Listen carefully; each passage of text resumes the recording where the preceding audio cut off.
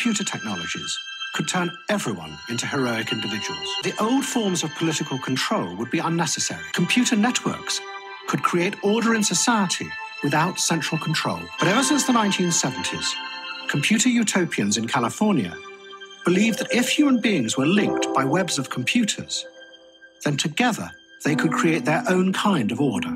It was a cybernetic dream, which said that the feedback of information between all the individuals connected as nodes in the network would work to create a self-stabilizing system. The world would be stable, yet everyone would be heroic Randian beings, completely free to follow their desires. In 1991, a leading computer engineer from California gave a dramatic demonstration. He was called Loren Carpenter.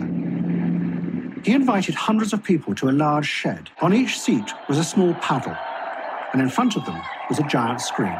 We told them nothing for a while. We just left the things on the seats. Somebody noticed that there's little red and green dots up there on the screen, and this is red and green, so maybe that has something to do with that. That would be that. Okay, there I am. And when that happened, the room erupted. He projected the early computer game Pong. Each half of the audience jointly controlled the bat on their side of the screen. They had to operate it together. When the game is being played and the ball is going back and forth, if it's down here and it's headed that way, some people are going to have to show red to keep it from going all the way to the top. If everybody just showed green, it would slam up to the top and the ball would miss. Something happened in that group of people where some decided to show green and some decided to show red to cause it to stop in the right place. And we have no idea what did that.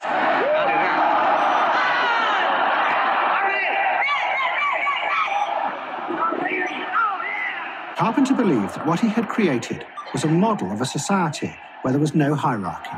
They're all acting as individuals because each one of them can decide what they're going to do. They have total freedom about what to decide to do. But there's an order. There's an order that emerges that gives them a kind of an amoeba-like effect where they surge and they play. They formed a kind of a subconscious consensus.